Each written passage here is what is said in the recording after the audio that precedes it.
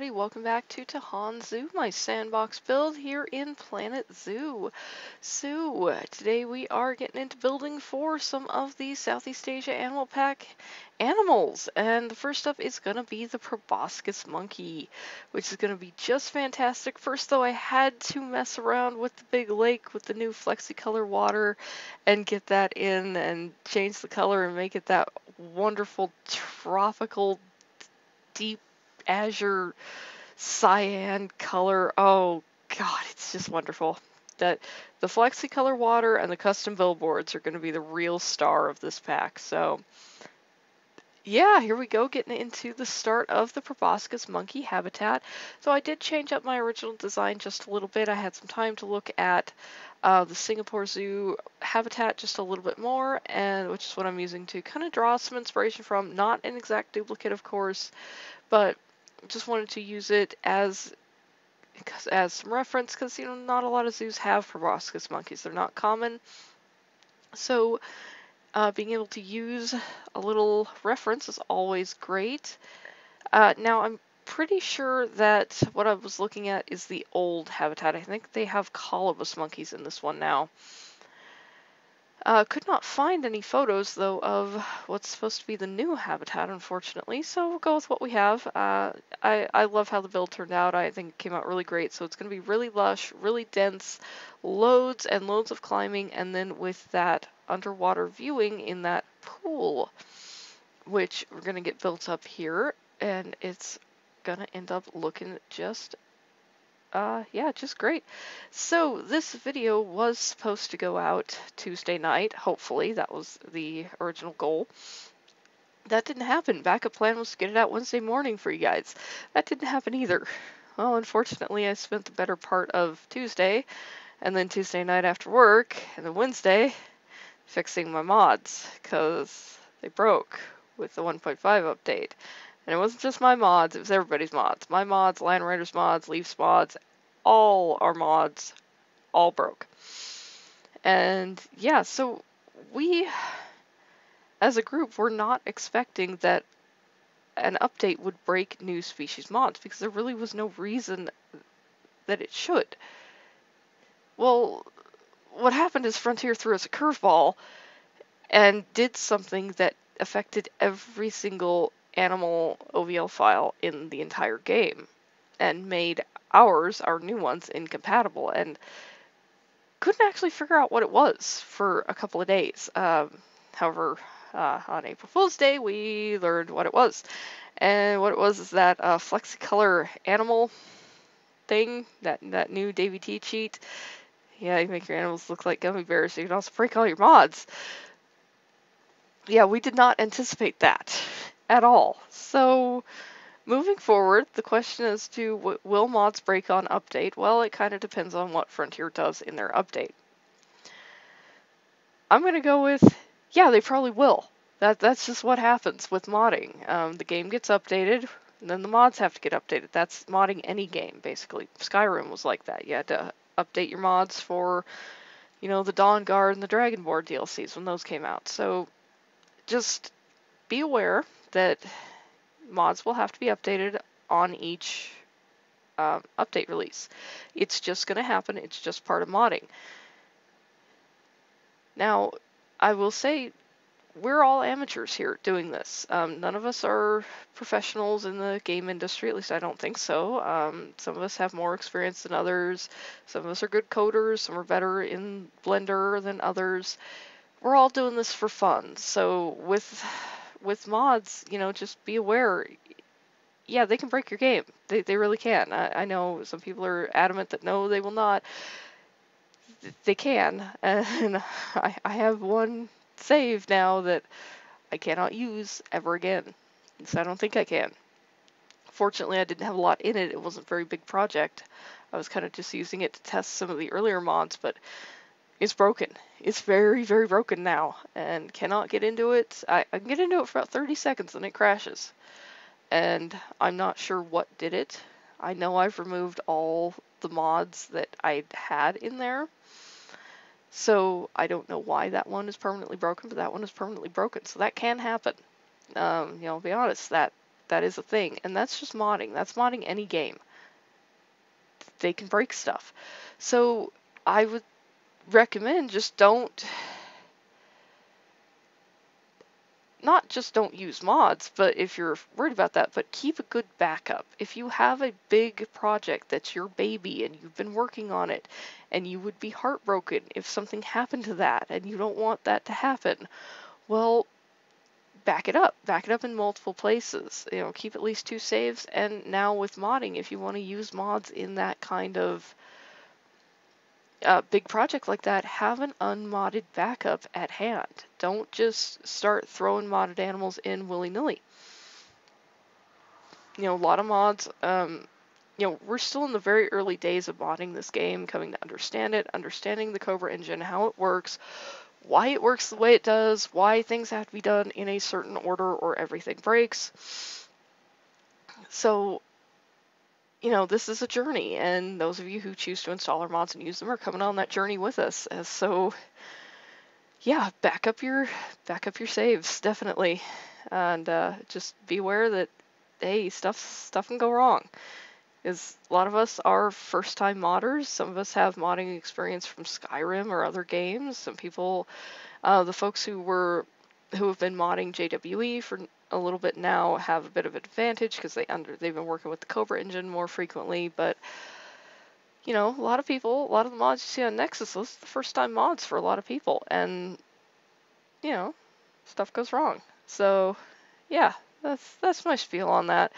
So back to what we're actually doing here in the video. We're building out the Proboscis monkey habitat. We've got them in now. Oh, they're looking so good. They immediately go straight for the water to go swimming. I love it. This is quite a big habitat. I always end up doing this. I always end up building out these really kind of huge habitats. I know I've said this before, I don't see scale very well for some reason. Especially in this game because the scale is slightly off. Like the animals are a little bit too small and the people are a little bit too big, and it's kind of weird like that. But it's alright. I always go for a slightly bigger habitat anyways because I like to cram it full of rocks and trees and plants, and when you cram a habitat full of rocks and trees and plants, you disrupt the walkable space, which, you know, makes it smaller for the animals. So, hey, it works out well. So I wanted to get this underwater viewing area put in. I want it to be a little enclosed building, just kind of off the beaten path. I'm going to really kind of almost hide the entrance a little bit in all the foliage and everything. But I wanted to go with just a really simple kind of plaster wall and then thatch roof, the palm thatch roofing on it, just to kind of fit that jungle theme, but not to be too obtrusive or anything like that. And be just a nice little spot where you can kind of come in, see the monkeys swim, learn a little bit about them because we will have the education in here. We'll be doing some custom billboards eventually for Tahan, but probably not right away. I need to take some time, look at the Singapore Zoo signage and whatnot, see if I can just outright steal any of it to fit into this game or into this zoo and see what we can go from there. But that requires me to actually find some time, actually make myself take a little bit of extra time where I'm not modding the game and actually play the game. I have made a couple of education boards or custom billboards already. They're going to go in Wild Mountain Lodge though. So for that one, if you've watched that series, you know I was at one point doing some fairly intricate custom signage for the bison and the pronghorn and whatnot, and I kind of stopped doing that for the other animals because it's just excruciating. Really dealing with those little tiny pieces. I don't know how people like who build like those massive, like, who is it who's doing Missoula Zoo? Is it Haribo who's doing that one? The incredible amount of tiny detail. And Just Goron, who's doing his Vicksburgen recreation and doing all the custom signage by hand. Absolutely, I don't have the patience for that. My brain starts to hurt. So, yeah, there's that. So the custom billboards will fix that. I'm going to do a video here at some point. That's where I'll do it eventually. Where I go through Wild Mountain Lodge and redo all the custom signage that I did with billboards, and just get rid of all of it. And I know when I was doing that, I was hoping that this was just going to be a temporary thing, and we'd get custom billboards in the game, and I'd be able to replace them at some point. So I'm not upset at all that, oh, have to go back through and change everything out. No, I'm so glad I get to change everything out. Got some really good stuff too. It's made a couple of them already, and they look pretty good. So those are going to be super fun. I'm going to try to do some of that for Tahan as well. But like I said, I got to pull myself away from the modding to actually do that. It's kind of hard because I got a whole list of species to mess with, and I haven't even hardly touched the new animals. I've been playing with the dole a little bit, which has been fun. Yeah, that's.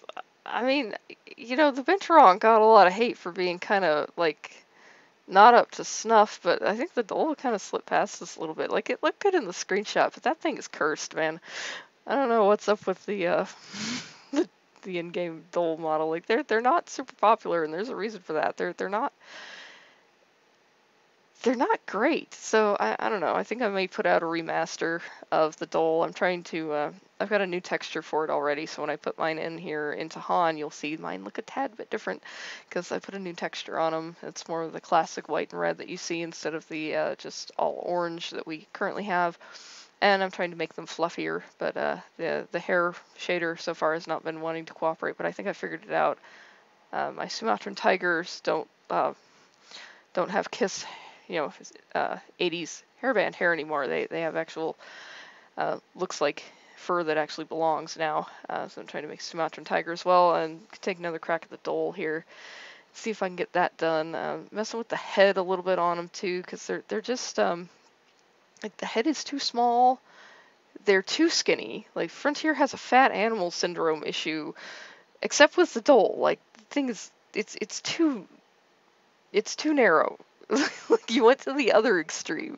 We need to meet in the middle a little bit. And like the head just it's like too small for the body and stuff. So I'm messing around with the model and doing all that, and getting it to look pretty good. It already looks a lot better than it did, so I'm pretty happy with it. Where it's coming. I'll hopefully get that one done soon. I'll be able to show them off in here actually, which will be neat when we get to the dole habitat.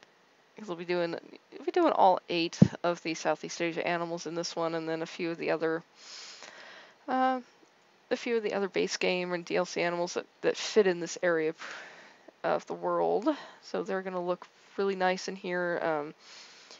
Getting the Proboscis monkey habitat, their climbing enrichment built out. They need a ton of climbing.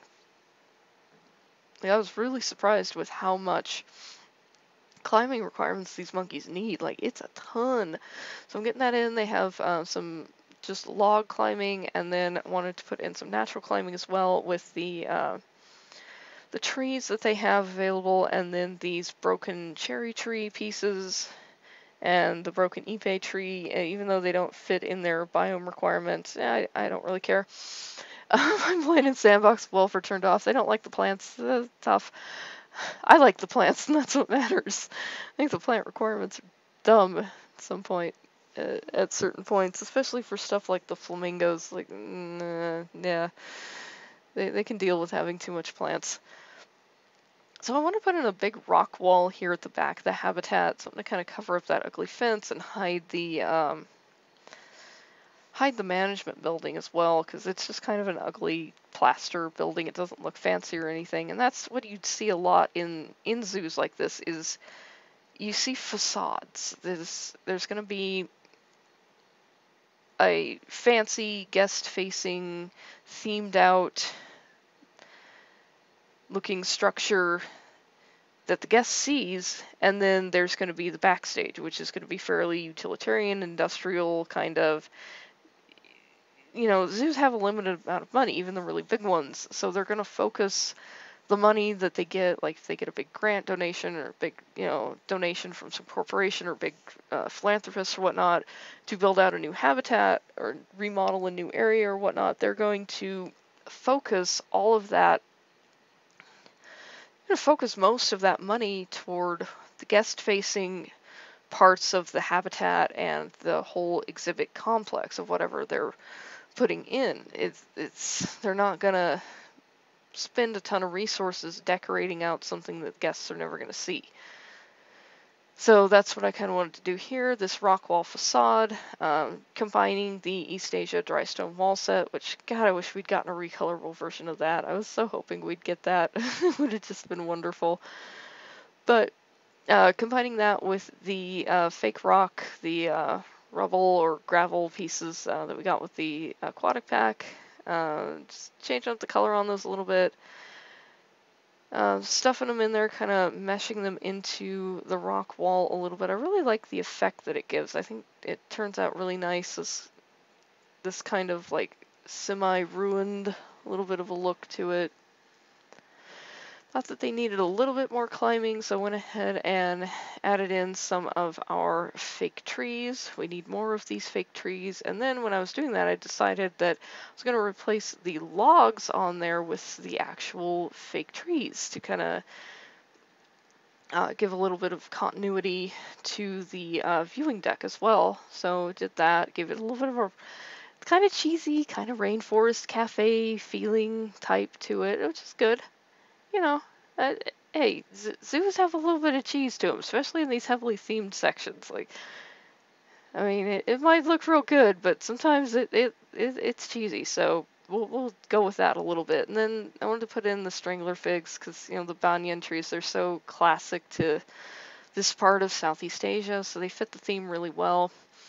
Not hugely realistic, though, to have mature trees in a climbing primate habitat like this. Normally, a habitat in a real zoo, this would be netted in completely. The whole thing would be like, they call it like an aviary style habitat.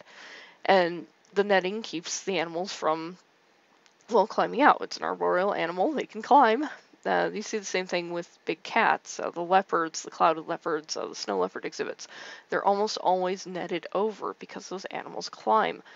And because it's netted over, you're probably not going to have mature trees in there because you just couldn't, the zoo couldn't afford to net in a full, 200-foot tall tree.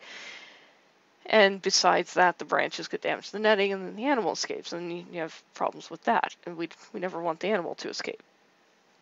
So just imagine in your mind as you're looking at this that this would be netted over, but I figured why not? We'll put the big strangler fig trees in there anyways. And then I wanted to drape up the little viewing deck and the fence going along here in these liana vines. And I really like the effect that it gives, kind of makes it overgrown, feeling like maybe that fence has been there for a long time. Maybe part of an older exhibit that has been renovated into this new one. And getting all this planted up, looking really lush, really dense. Like I said, I wanted a ton of planting in here. I'm pretty sure the proboscis monkeys like full coverage in their plants. I hope they do. I didn't actually check before I started building this. I figured it's Sandbox. I don't really, it's not going to affect their welfare because I have it turned off, so I'll just go do what I want in this. Getting their enrichment in and all that. Wanted to put a sprinkler in and kind of embed it in the rocks so it doesn't look quite so artificial. A few different things to get them to kind of explore their habitat and go around it all the way. And then, like I said, I wanted some enrichment right up the front, right by the viewing deck to kind of encourage them up to that point as well. And then wanted to get the backstage done in as well with a, do the floor in concrete like you would see. The backstage for a primate house would usually have their night dens, which would be like the small holding cages where they spend the night, and their off-show area, maybe even a day room, but this habitat's not really set up to have a day room, so I decided not to include that.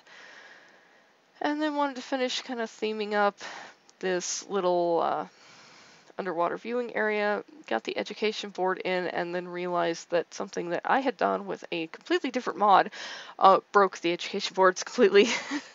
Well, yeah, so there is apparently a way to now get education boards to work for our custom animals. I kind of almost have it worked out, but not quite. I just managed to break them all. break them all at once. So yeah, I kind of rolled back that change. I'll mess with it later, figure it out, or we'll just go with our custom billboards. Just do it that way, because we can do an approximation of the in-game habitat education board. Uh, yeah, just fine. And I think we can even with the actual education boards, we can still point them to whatever animal to indicate their to actually be effective in education, and then use a custom billboard, which will be great. So this area here at the front, I wanted to be planted up really thick with a lot of bamboo and whatnot. I wanted the entrances to the underwater viewing and to the upper deck area to be really kind of hidden, like little surprises as you walk past. You go, oh, where does this go?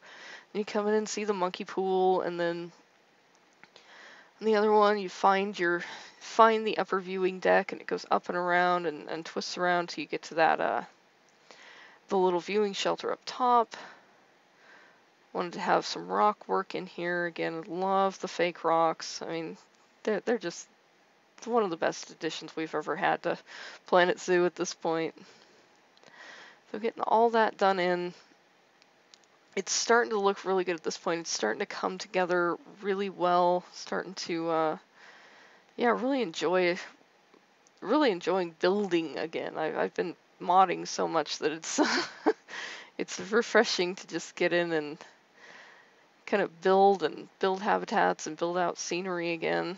So I wanted to do kind of like a raised up bed in here, planter bed that's kind of well grown up, but I want it to be elevated up off the path to kind of break up the line of viewing in here. And then I wanted the stone wall to look like it had been here for quite a long time. These are found in the East Asia set, these stone block pieces. They're not flexicolor or anything, but they have a really nice kind of weathered stone texture to them. They're a piece I use quite a bit, so just getting them put in, just edging out the path a little bit. It doesn't have to be perfectly edged out, just well enough that it kind of fits with it, leaving a couple of blank spaces there. Can fill those in with other planting a little bit later.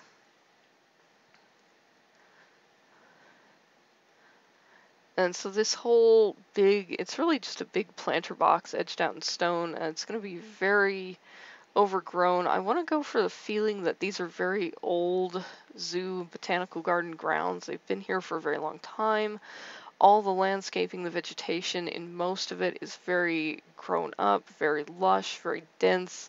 The custard apple trees, which I was putting in right there, are just perfect, like fill in the underbrush type of plants. That and the fountain bamboo, it's just, they're my favorites pretty much. And then these lipstick palms too. I think I've said that before. I love the lipstick palms. They're such a neat tree. That little splash of red is really nice. And then lastly, I wanted to work on the plaza here. Now, someone on the workshop, and I do apologize, I didn't look up who made these.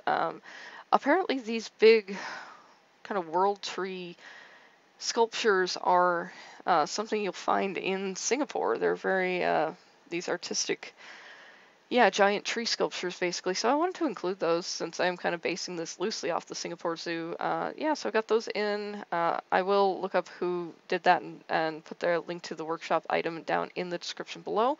I always love to give credit. It's absolutely gorgeous, fits in with the zoo so well.